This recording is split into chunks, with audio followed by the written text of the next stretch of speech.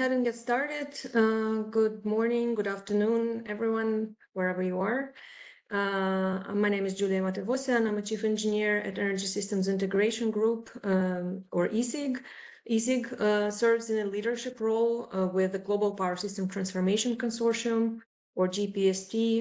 G-PST's mission is to bring together key actors to catalyze a rapid, clean energy transition at unprecedented scale and speed. This is being done by providing coordinated and holistic approach to the necessary knowledge, education, and support to power system operators across the 5 pillars.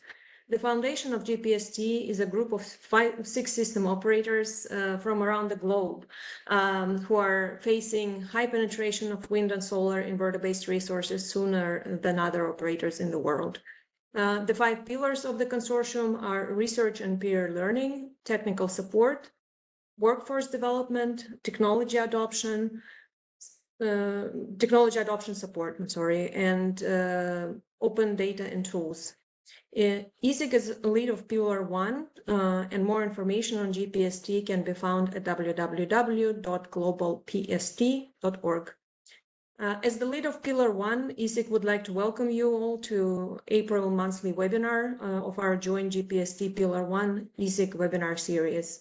This series is in addition to the regular ESIG monthly webinar series and focuses on the G-PST research agenda and associated topics being addressed in Pillar 1. Topics are presented by the founding system operators and other advanced system operators active in Pillar 1, as well as members of industry and academia participating in activities of Research Agenda Group and Research Advisory Committee of Pillar 1. An additional series of webinars on other 4 pillars of G-PST is also being provided on a monthly basis through National Renewable Energy Lab, or NREL.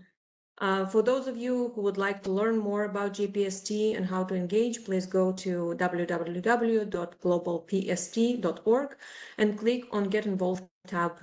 Further information on ESIG can be found on esig.energy. Next, I would like to walk you through some logistical matters before we get started. First of all, the phones will be muted for the duration of the webinar to avoid any unnecessary distraction. For Q&A, as always, we use Slido platform at slido.com. You need to open browser window, go to slido.com and enter ESIG16 as an event code. The instructions are also at the bottom of the screen right now. You will see a thumbs up button next to questions on Slido to allow you to cast your vote and help prioritize questions that are submitted. We plan to save about 10 minutes for Q&A at the end and then wrap it up at the top of the hour. An email with a link will be provided once the video has been posted. We also plan to provide short responses to all unanswered questions after the webinar, so please don't hesitate to cast your question on Slido. All right, so today our webinar is on a framework for quantifying supply and demand of grid stability services, certainly an important and timely topic with growing shares of inverter-based resources that we're experiencing today.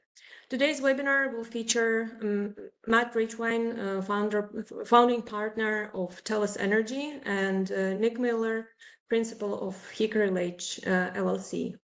Matt Richwine is a leader in power systems engineering, power electronic controls, and system stability. Prior to founding Telos Energy, Matt worked at GE Energy Consulting, where he led a team developing new control systems for power converters and transmission planning models. Nick Miller is internationally known power system engineer with focus on integration of wind and solar generation to bulk power systems. He spent 3/8 of a century at GE, and just to name a few of his distinctions, Nick is elected member of National Academy of Engineering, an IEEE Life Fellow, and distinguished member of SIGRE. Numerous patents, publications, and citations form compelling evidence for Nick's long and fruitful career in power systems engineering. I'm very proud to have known Nick and Matt for many years now and collaborated with them on many projects. So today's webinar will focus on grid needs and services as the grid transitions from synchronous machines to inverter-based resources. The grid services that power system needs to be stable, they will not change, but the way we define and measure those services will change.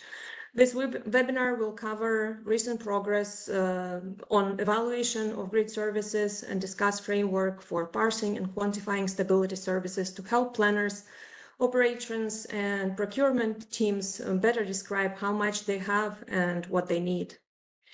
This work is continuation of ESIG Services Task Force.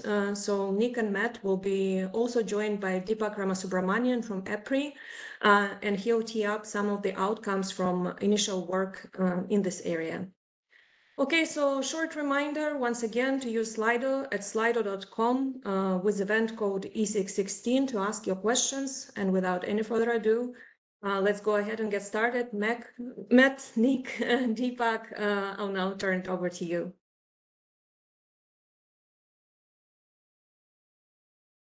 Thanks, Julia. Matt, you're on mute. Thank you. It was varied.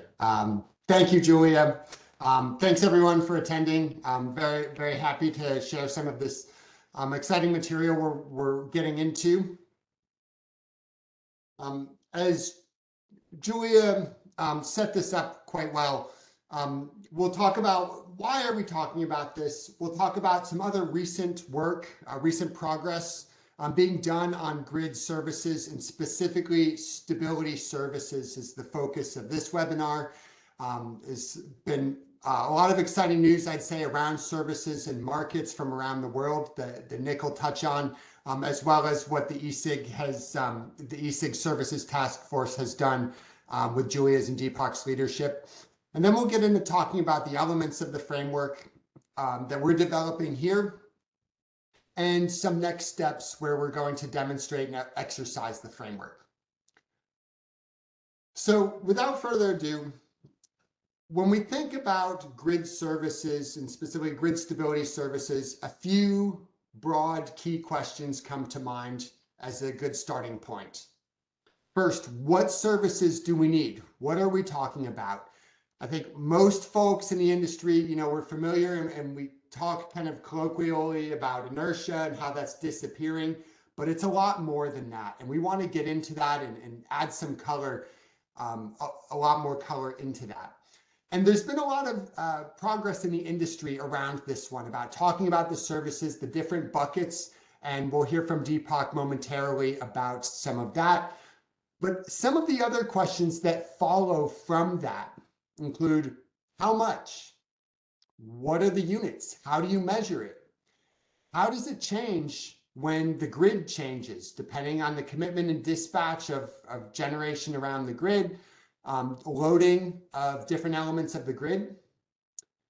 How fast? There's an important time frame element that's been recognized in some of the previous work and the work that's out there today. And we're going to dive into that a little bit more. And then where? There's a location component, and location matters for some services more than others. And so we want to take these together and develop a framework that is generalized, technology agnostic, repeatable, and scalable, and something that planners of any system can use to understand what are the services, what do we have, what do we need, and particularly as they go to look at future scenarios to evaluate those with these questions in this framework. So on that, I'll hand it over to Deepak to talk a little bit more about what he's done in the Services Task Force. Thanks, Matt.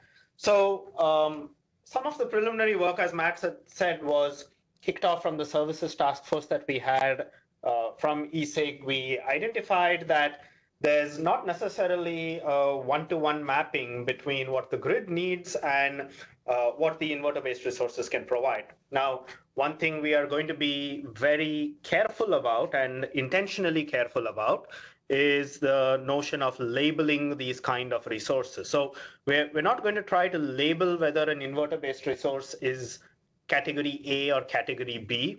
It's more about performance. And that's why you would see on the right-hand side of this table, different kinds of performance aspects, performance notions that can be derived from an inverter-based resource, And you also notice the many to one mapping that can happen. So a particular need for the grid can be met by many different services from an inverter-based resource. And a particular service from an inverter-based resource can meet many needs of the system. So this complex structure that comes about with respect to how the inverter-based resource can help the system, and whether this capability is actually being utilized or not, that's where the entire framework that Matt will talk about will go towards. So we're going to focus more upon the ability to utilize some of this capability, and then also have a framework to obtain the capability in the system.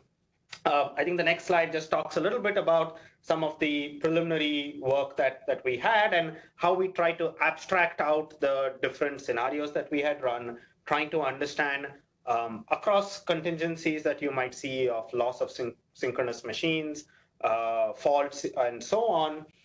Depending upon whether you take an existing inverter-based resource, depending upon whether you take an inverter-based resource that can provide some amount of a slow kind of a service, or inverter-based resource that provides fast service to the network, and also maybe some advanced capability that can be provided, you get different utilization paradigms that come up in the system. And what we also see is that depending upon how we make use of these various resources that we have on the system, the burden on the future resource changes. So the way in which we utilize, let's say, the resources today can impact how much we have to procure of a particular service in the next 5 years. And if we don't utilize something today, maybe that procurement has to go up, because then the resources that are going to come into the system may have to take upon the burden that is already there of meeting the existing resources and their needs. So we've done a little bit of that effort in the preliminary work, trying to map out what kind of services, what kind of behavior, at what location in the system can they yield a stable or an unstable response. And the effort that we're going to talk about now is just to take that one step further, expand it to a larger network, bring in more different types of services, try to understand how they might overlap with each other, if they overlap at all, and see how to better utilize it for our future network. So back to you, Matt.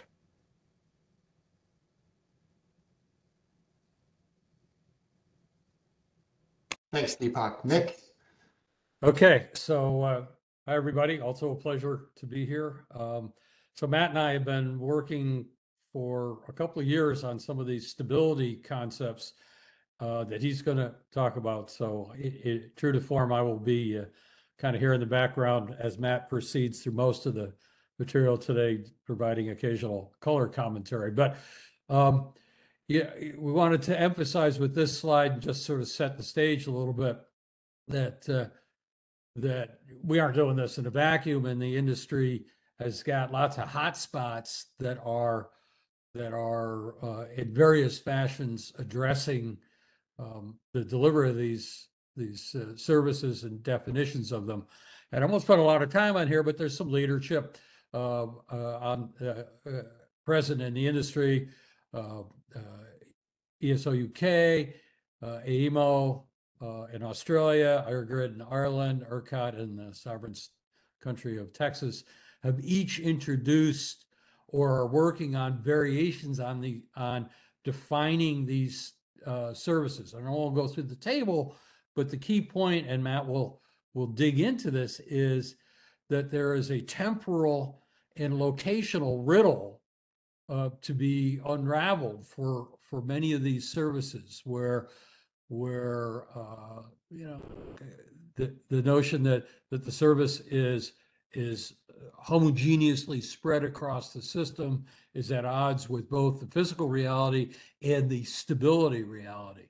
So how fast and where are the boundaries that, if you're not talking system-wide, are questions that we're hoping with this framework to help advance.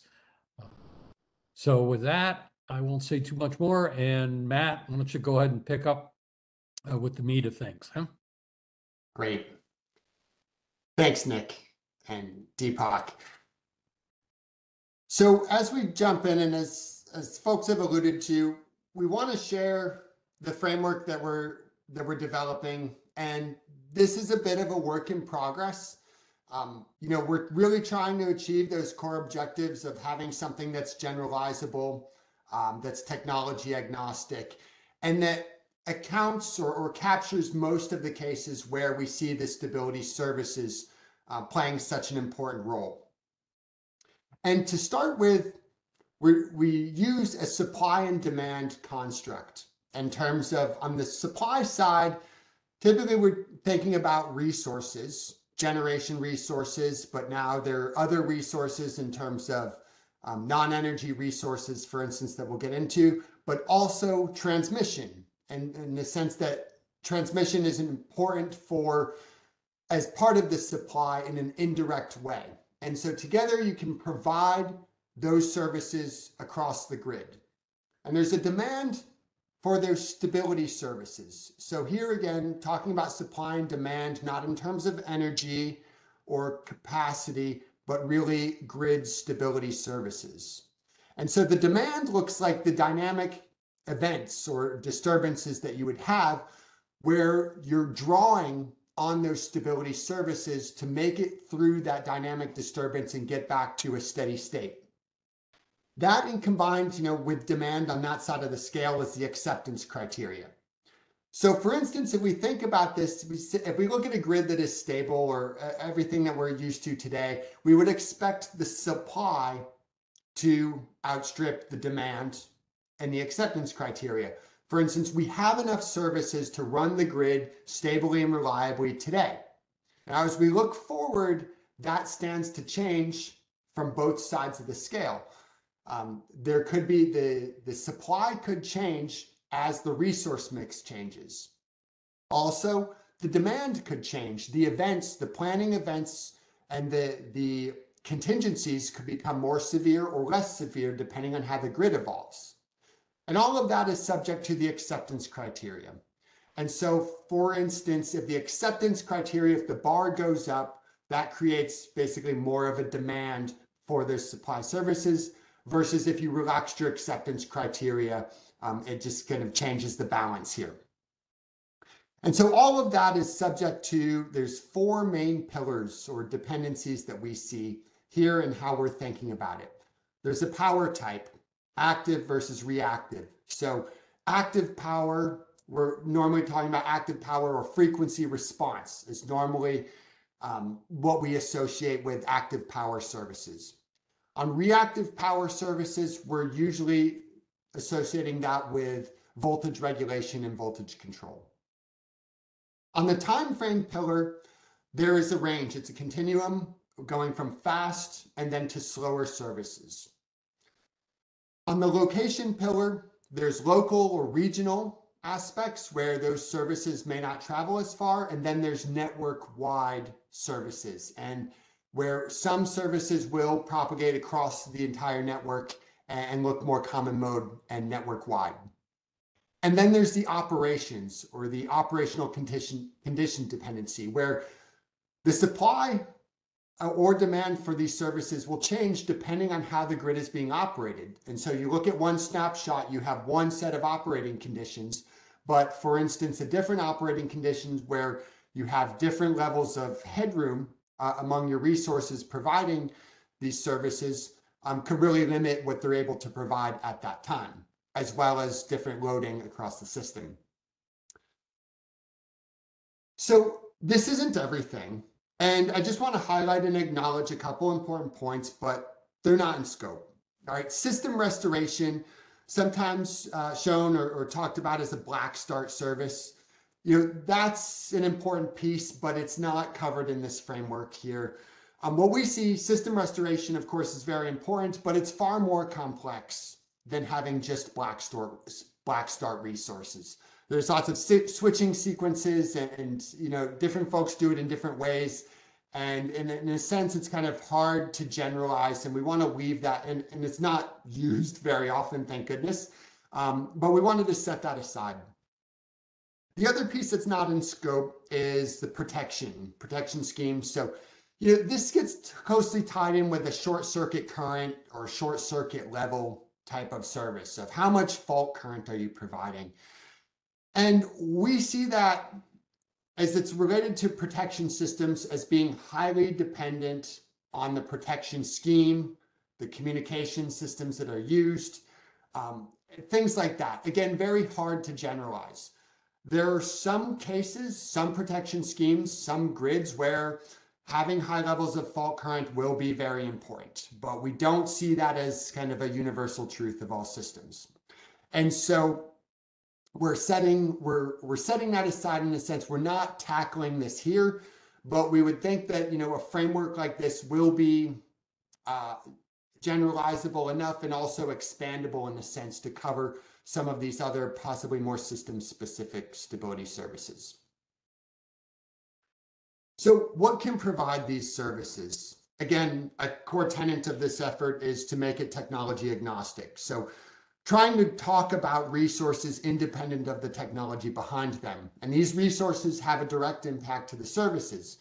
So we're typically accustomed to thinking about, and I'm going to try not to say it too much, but like inertia is from a synchronous machine or from synchronous machinery. That's what when the machine is online, you get this service, right? And that concept has carried us very well and very far for over 100 years, but we want to step back from that exact definition of the service and make it more generally applicable to different resources, particularly inverter-based resources.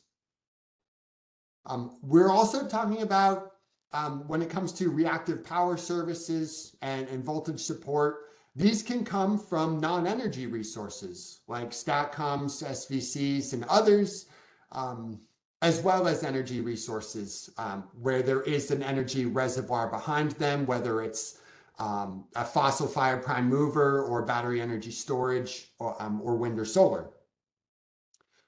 These resources also, again, we're used to thinking about them in terms of generation, what's that utility scale plant doing, but it's not just that.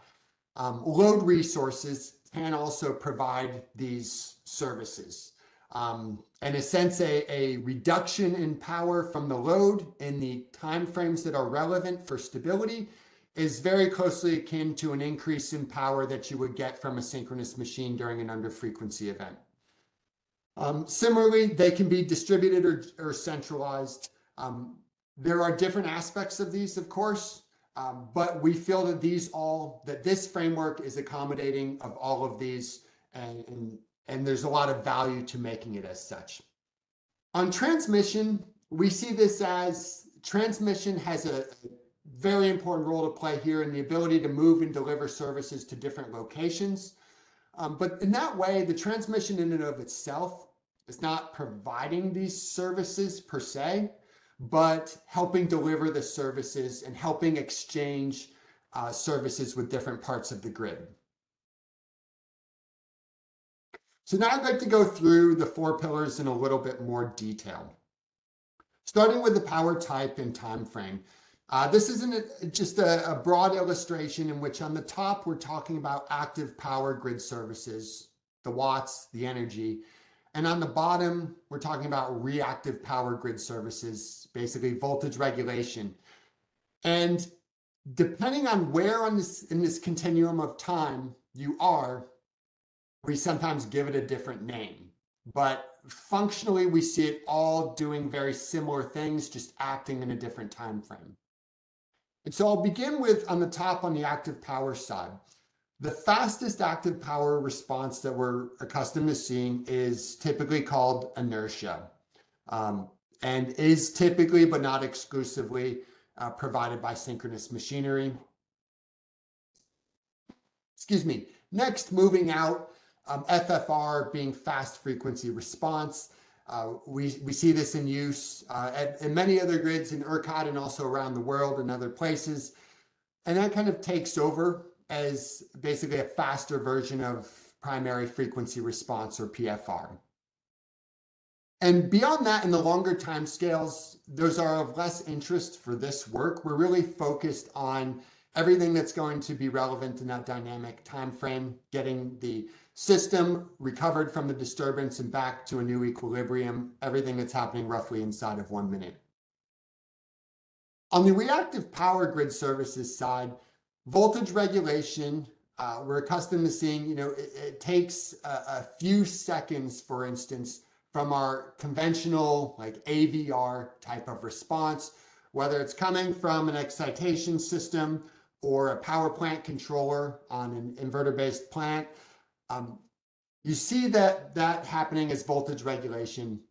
And in front of that, what we see is there is a form of voltage control or regulation that is happening that we tend to associate with the word grid strength.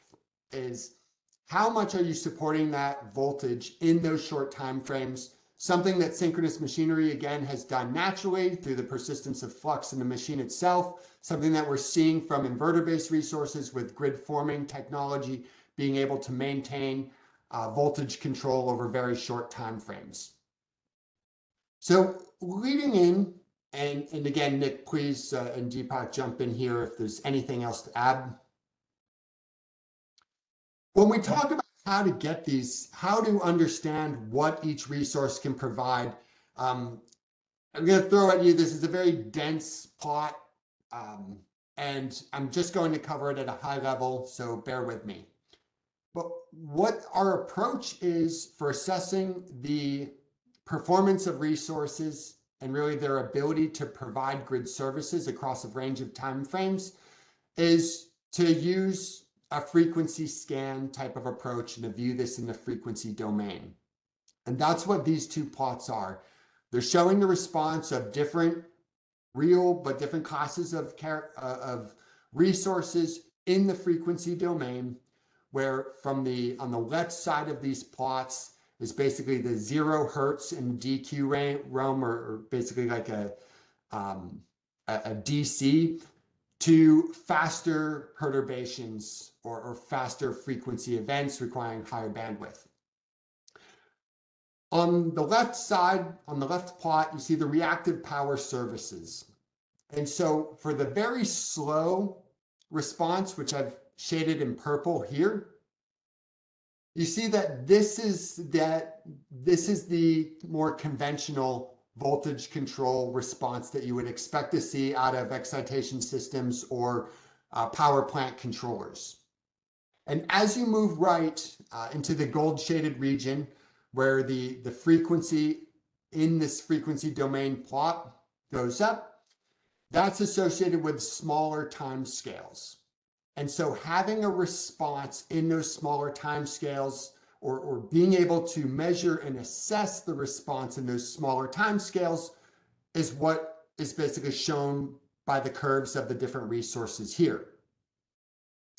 And so, for instance, on reactive power, where we're quantifying dynamic admittance or the admittance of the resource, higher values here are associated with more voltage, better voltage regulation and across all time frames. And you can see GFMs excel at that, synchronous machinery somewhere in the middle. And historically, grid following inverters, while they operate well and provide good voltage regulation for slow time frames, and the faster time frames, they don't do as well, as shown on this graph. A very analogous plot has been made for active power services, where you're doing kind of a perturbation and observation.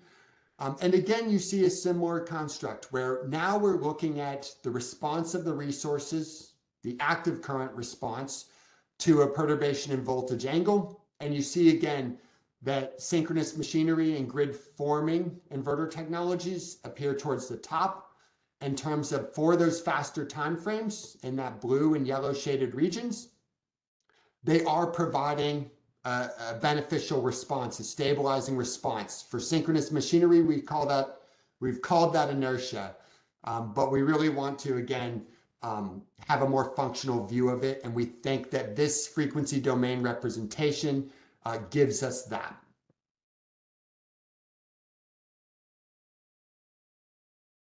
On to the next pillar of the location dependency. I think we're all aware that, for instance, frequency events usually cover the network at some point or in some relevant time frame. They're network wide, but not all services are like that. And for instance, voltage regulation and voltage support services tend to be more local or regional. And so because of this difference, we wanted a way to basically break up large systems and define groups of regions where the groups essentially, where a group is defined by a part of the grid where it all basically hangs together and dynamically behaves similarly. So we're all familiar with areas and zones in today's power flow models, but we see these as based on ownership, control, historical evolution of the grid, for instance. Those areas and zones we don't see as reflecting the underlying fundamentals of the grid, nor how it's expected to evolve. And so we're reframing this and looking at specifically the major physical attributes for grouping the system. And there's two of those. One, there's the network connectivity or the admittance matrix, something that we're very accustomed to using and seeing and understanding, how much is one part of the grid connected to another part of the grid, bus to bus, etc. But it's not just that. We also see that it's the resources that are online and their characteristics play a role in how these regions behave dynamically, and whether they hang together or whether one region can have a different dynamic behavior than another region, even if they're within the same network, or maybe they behave slightly differently at different times after the disturbance. And so one analogy that I'm kind of testing out around the resources piece of this is to think of a resource like a buoy versus a break wall. And where you'd have buoy resources where, for instance, they have little provision of stability services, particularly in the faster timeframes. And so like a buoy, if a wave comes, the buoy is just basically going to ride the wave, and the wave is going to pass underneath, and it's not really going to affect the propagation of that wave, or it's not going to affect in a meaningful way the propagation of a disturbance through a large network. Examples of these, for instance, are grid following or GFL resources, where they're primarily where one instance of those is to just provide active power and may not be providing many services, particularly in the shorter timeframes, or small resources that basically get over just kind of pulled along with the much larger rest of the grid, or resources that are already topped out, where there's no headroom left to provide their services and to respond dynamically when the event happens. This in contrast to break wall resources, or resources with large provisions of stability services, particularly in the faster timeframes. We think of these as the large synchronous machinery plants, or large grid forming or GFM resources with headroom, provided they have that headroom and they're able to respond and react. And so like a break wall, when a wave comes, the wave does not really make it through the break wall. So it really has an impact in kind of stopping and in a sense, stabilizing the grid during and after a disturbance. So how we group these, again, the objective is to identify regions or groups that hang together dynamically. This allows us to identify important interfaces between the groups. And the idea being that we can now use this to include the location component of the framework, where we can identify, we can associate the services that are provided from the resources within a group, and look at how much each group is contributing in terms of the supply or demand for those stability services. So the supply being kind of the aggregate of the resources in a grouping, the demand being among the largest contingencies that you would see in the group. Not getting too much into the calculation method that we're using, but in short, we're taking an interaction factor approach here, looking at the ratio of changes in bus voltage, and we're using a hierarchical clustering algorithm for that. And this enables us to quantify the groups, the coupling within a group, and the coupling between and among the groups. One really important note here is that this doesn't mean that the groups need to satisfy all of the needs within themselves. We're not doing this to, take our macro grid and make a series of microgrids, nor do we think that any grid should be viewed that way. It's more allowing us to be able to take into account the locational aspects of some of those services where they know they exist. So the exchange of services between and among groups is very critical. And so we're not suggesting anything otherwise. The last pillar that we want to talk about is the operations pillar, where the dependency of services or the grid condition dependency. So how the grid is operating, how it's dispatched at any given moment, any given snapshot or case file, depends on how many or impacts what services are available. So for instance, the supply side, the headroom constraints, the margin to the limits that you may have. And for instance, with active power limits, you can imagine as shown on the right here, a progression in time in which you have an initial grid condition, you have an event, and then you have a post-event grid condition. And units, if you consider the capability of response on the y-axis here, units that are already close to their maximum limit would have low headroom, and therefore during an event they would have limited ability to respond. Versus, as shown in green, a resource with high headroom, in the sense where it has a lot of room to go up, assuming that this particular disturbance, this event, creates demand for an increase in, for instance, active power.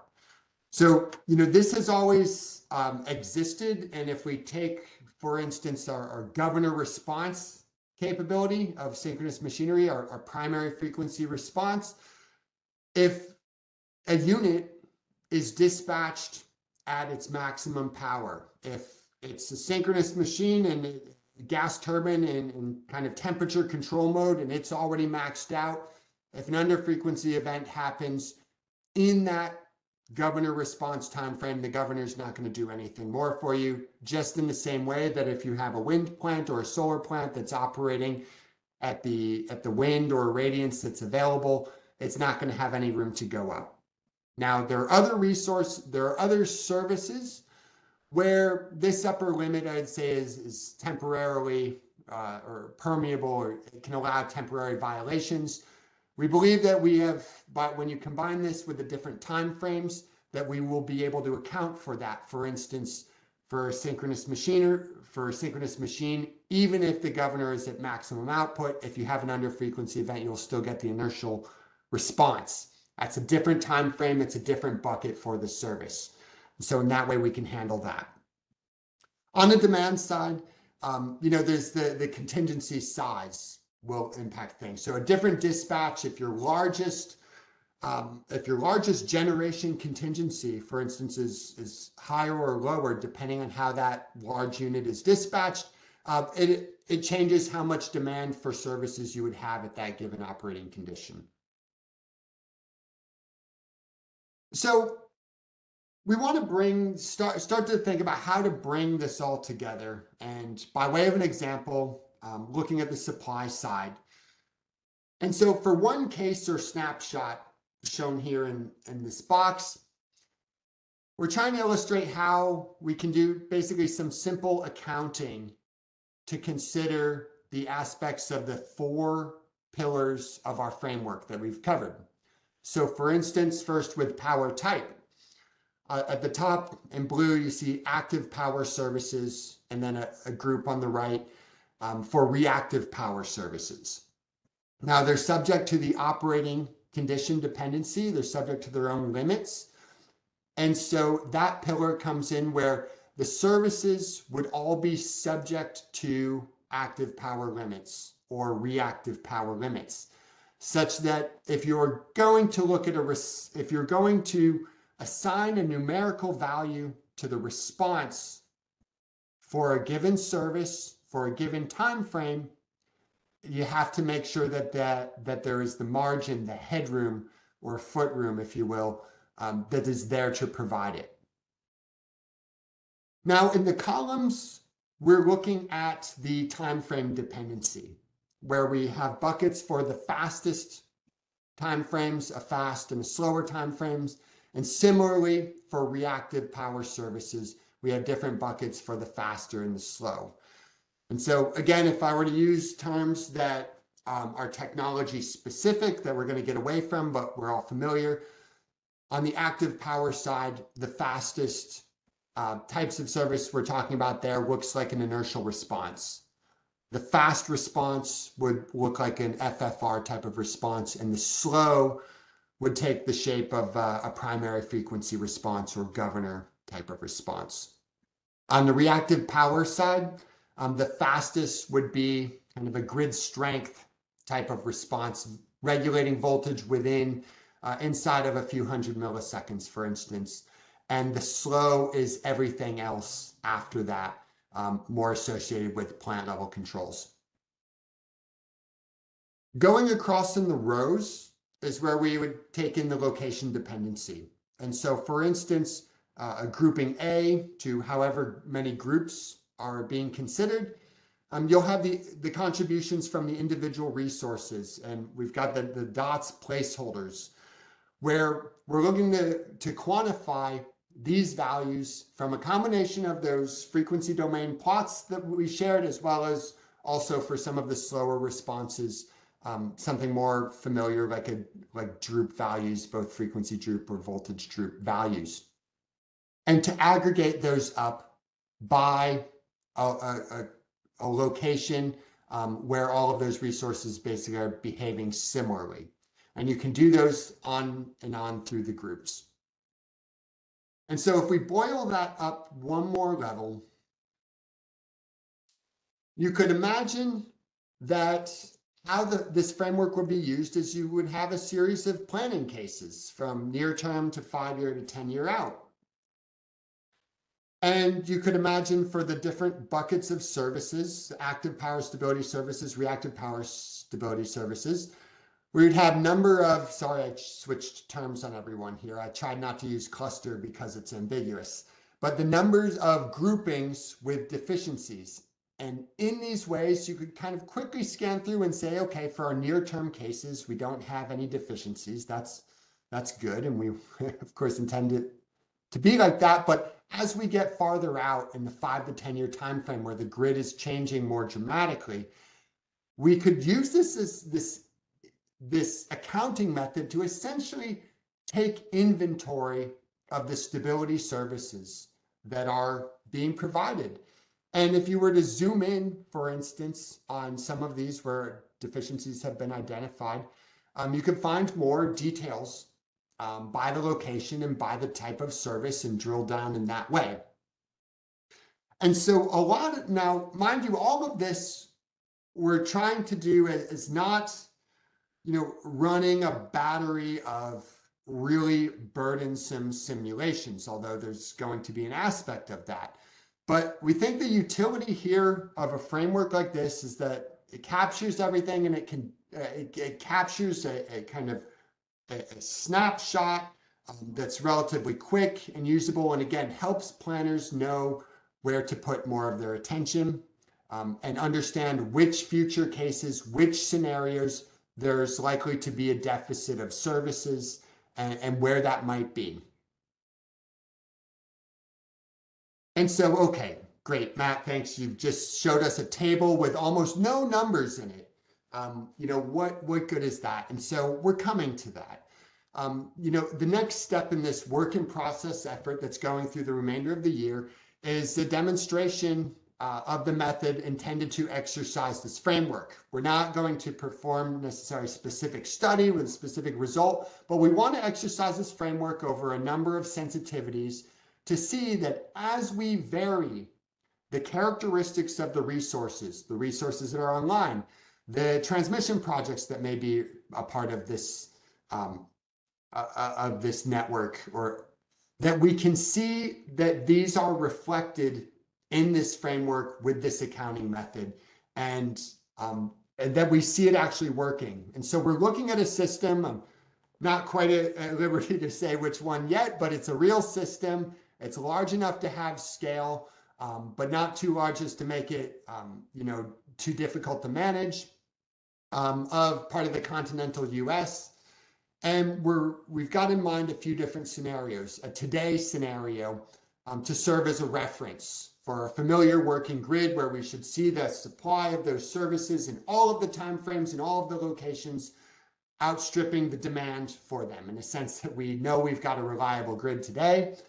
But then looking forward, a near-term high IBR penetration scenario, and then going in a medium-term, a very high penetration scenario where those resources, their characteristics are changing in aggregate, and that we should see that reflected in this method.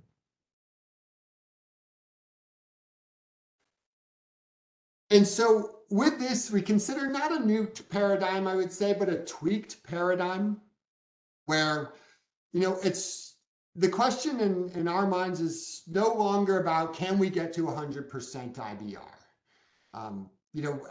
There's a lot of other great content that ESIG has been delivering over the years, and many others where I think this group would agree there's no fundamental limit to the amount of IBR that you can have with currently available technology. And you look at actual systems that have been really pushing it very hard in some places with different, there's Kauai, for instance, comes to mind, other places in Australia that are really doing this in the field and actually operating. And maybe it's not quite 100% IBR, or it's just brief moments of it, but I think we're getting past that and saying, okay, it's not like there's some fundamental limit. It's more about providing locationally sufficient and timely stability services on any grid to cover those planned operating conditions. And so, in my stick figure illustration here is just kind of a changing of the conversation. And to do that effectively, I think these services, we need to have them rigorously defined. There's been a lot of great work there. Technology agnostic, systematically quantified. I think that third bullet, those second and third bullets is really what we're focused on here. And then that framework should be applicable for all grids, all systems. And so having the right framework to enable efficient analysis, enable to let the planners know where to focus, what scenarios are at risk, where, will help us plan the system more effectively. So on that, so Matt, this is Nick. I've been holding off on my color commentary, but I obviously can't help myself, those who know me. But so just a few sort of, color commentary. This is an effort, part of an ongoing effort by many to bridge this, for lack of a better word, gap in those fast time frames. You've heard a lot of these seminars. In fact, you've heard Deepak, Julia, Matt, and I talk about IBR modeling and stability limits and these fast phenomena and FFR and all this good stuff. And yet real planners are faced with systems on a scale, both the count, the count of buses, the count of resources, the count of possible futures, the count of operating conditions that that you are obliged to take into consideration while we figure out what do you need, is where we're wrestling with this. And historically, some of these locational and temporal things have not, in some sense, come to a head. Either the spatial aspect has been dealt with because the temporal aspect is simple or slow. And none of those, that old construct that let us get away with not having to worry so much about it was either locational or temporal, but not both. And somehow or other, that world has changed, and we're looking to make this framework work for large systems. We, subject to the two bullets on Matt's cartoon here, and it's got a lot of arms and legs. I had somebody describe a problem here. We're trying to compress Jello in a slinky right now, and as an industry, we need ways to contain that. So that's where we're coming from, and we're pretty excited about this. So back to you, Matt, my sole color commentary. Thanks, Nick. I think that sums it up well. I'd just like to give a shout out to our sponsors here. This is part of a larger project with the Department of Energy and ESIG. And then just again to thank this team, Nick Miller with HickoryLedge and Deepak with EPRI, for all the valuable contributions to this effort and to the industry. Thank you, Matt, Nick, and Deepak. We have some time for questions. So I know we were not deeply looking into costs, but I'll still ask the question. Maybe you have some thoughts. The first question, the most popular one, is: do you think adding costs for these services will boost or kill renewable energy, as the use of these services is now they use the services provided by synchronous generators for free? Anyone else want to take that? It's a hard one. Yeah, so the economic aspect of this is of course very real and a major motivator really for this work. And I think when you look at this broader effort from the DOE, it's in a markets project in which the market for these services is really a big component and a focus of not this effort, but the broader effort. And so I think where our role to play here is, well, you can't have, to the extent that markets are efficient at procuring what you need generally, you can't run a market if you don't know what you need, or if you don't have a way to measure it and do that uniformly and repeatably. And so I think that's our role. It's kind of a precursor in this to say, can we talk about this in a very specific and consistent way and quantify that, and then downstream, then that would enable the potential for markets. And to the question of what those markets would do to the value of these services, I'll leave to someone else. I got some more maybe color commentary on that. There's a subtext in that question that the history with synchronous machines, they provided these services to themselves, and it came and a lot of that practice evolved over 100 years, and indeed much of that practice predated sort of paid ancillary services. And we designed the power system with the attributes of synchronous machines as a physical given. This is what you got to work with. We designed the system around it. Without ever thinking about the inertia from the point of view of it actually being a service. It was a thing. It was an attribute of the system. Now we find that attribute is kind of a two-edged sword. We always designed, right? The inertia of synchronous machines dictated all sorts of stability problems. that we built the system around. So now we have evolution to a new system. I think that there is legitimate grounds here to ask these market questions, absolutely, but they aren't that deeply interwoven. What you need from the system to make it work reliably is really what we're focused on.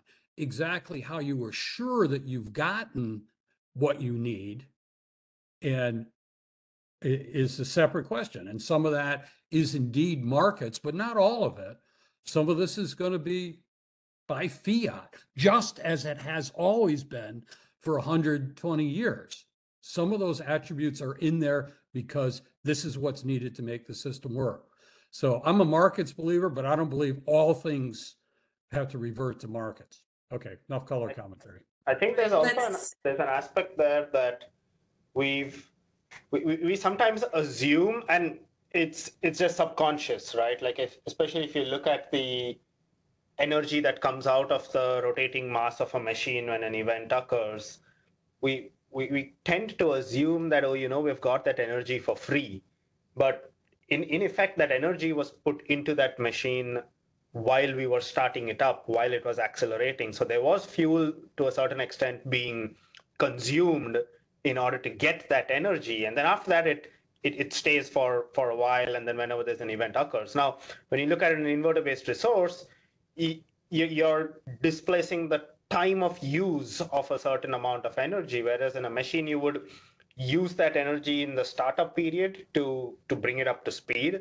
Maybe in an inverter-based resource, rather than using it at the startup period, you're just using that at a different point in time when the event occurs. So there's that aspect also that we sometimes have to keep in mind, that it's from a machine, although we might think it is coming automatically, it's coming, so to speak, free of cost. It's only free of cost when we are using it. It's not free of cost when it was put into the machine. Thanks. So the next question is, do we expect the services to always be linearly additive? Seems like potential nonlinear interactions would greatly complicate the accounting exercise. Yes, that is a great point. My simple brain likes to think in linear ways, even though this is a very highly nonlinear problem. That is something we have our eye on, frankly. And as we proceed with this, so in the next step, we're going to, maybe I'll say a little bit more about how we're going to get to an answer, because we don't really have a rigorous answer right here and now.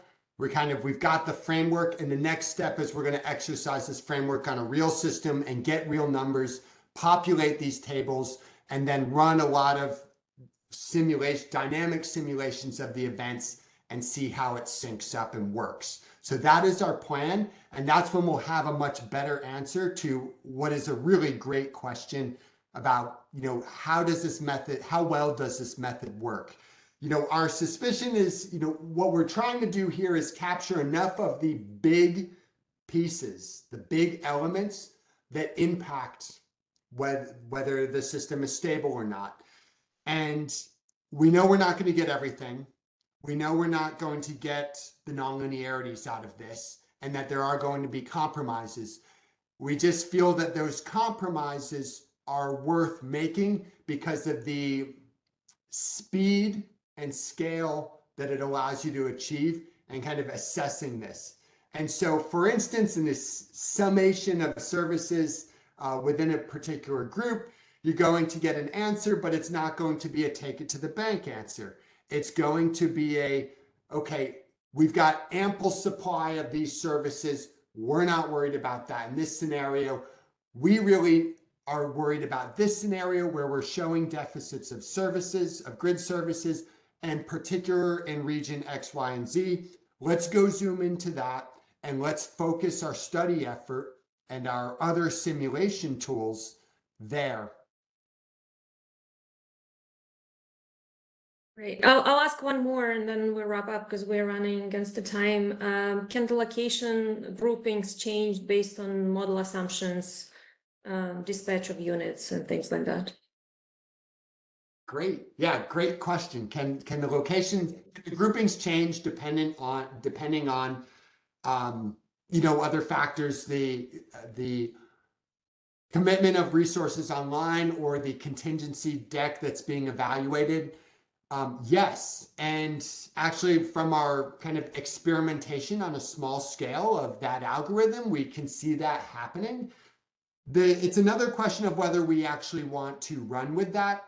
If we have our groups morphing and changing shape a lot, there's a price to pay in terms of kind of it's this complexity versus accuracy balance that we're trying to achieve. And so I think the question is spot on and indicates that, yes, there are changes, whether it's a contingency like the topology actually changing, or even just what resources are online or what characteristics those resources have that can change the way things want to be grouped. I think that is a physical reality. It's just another question of how do we acknowledge that, or how do we play with that? There might be some places where we want to fix the groupings for the sake of a simpler and faster analysis, or maybe we don't. I think our work later this year will shed more light on that. Right, we're slightly over time, so I think we're going to wrap up. Matt, Nick, Deepak, thank you for a very informative presentation. This work obviously has generated lots of questions, and it will continue, and hopefully we'll hear more about this work wrapping up in the future webinars. There was a question in the chat about when this will be published, where the timeline is by the end of the year. We're hoping to have this task force wrapped up. So kind of look out for future webinars and the report from this work. So in the meantime, I also encourage all interested in this work, ESIG members, to join the task force and provide your input and feedback. I think there are a lot of good material in the questions, actually. As I mentioned earlier, an email will go out once the video has been posted, and we'll get the responses to all your unanswered questions posted as quickly as possible. We appreciate your engagement, and if you would like to stay engaged, I would like to invite you to participate in the next ESIG webinar on April 25th, where Anna Lafayanis from EPRI will talk about flexibility from hydrogen, and also very much related topic to today's webinar, which is G-PST ESIG webinar on May 14th, where Edward Farley from National Grid Electricity System Operator in Great Britain will be talking about market products for stability services. Further information on all ESIG webinars can be found on our website at esig.energy under events, and you're all invited to attend. Information on all G-PST webinars also can be found on globalpst.org webpage. Again, Nick, Deepak, Matt, thanks so much for being here today and for your timely webinar. Thank you all for your interest and for sticking with us for another extra 3 minutes. We will look forward to seeing you again in the near future. And in the meantime, take care, stay safe, and thanks again for your participation. Bye now. Thanks, everyone.